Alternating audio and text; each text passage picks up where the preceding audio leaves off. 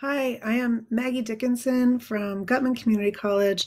I'm an associate professor of interdisciplinary studies there, and I'm here to speak to the Board of Trustees about the budget requests that you're currently formulating. This is not the time, I would say this is not the time for us to limit our aspirations. As New York City is healing from this terrible pandemic, CUNY has a huge role to play, and we should be requesting funding on the scale of what the PSC has been advocating with the New Deal for CUNY. I want to speak specifically about how increased funding would benefit us at Gutman Community College. I'm sure as many of you know, we are in a small leased building where we've been for the last 10 years, and faculty and staff are literally on top of one another.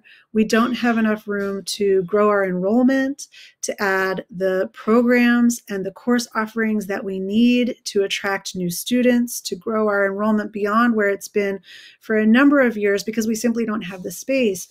In terms of what this means for faculty and staff, because we are all in cubicles, we're on top of one another. It means that we can't meet with our students privately. Students come to talk to advisors or faculty to talk about grades. Our LGBT students come to talk to us about what's going on with them in their personal lives.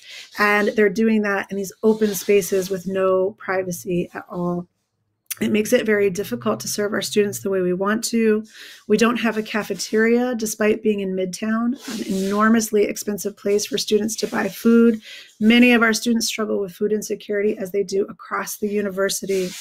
Having a new building would allow Gutman to be able to take the incredible work that we've done in terms of student learning, retention, and expand it to a greater number of students, and also to build on the work that we've done, within CUNY along the lines of our model and community college retention and education as a whole.